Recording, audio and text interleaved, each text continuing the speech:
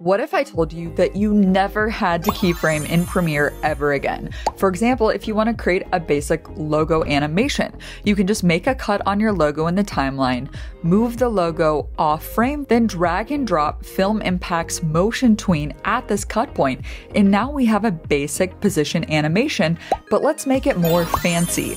Let's change the type to a bounce. Let's add one Z rotation for some style, and look at that, it's a fast logo animation. And better yet, you can also hit the surprise button for some random interesting results that you may like. But let's say you also want to use motion tween to scale into a video clip of a talking head.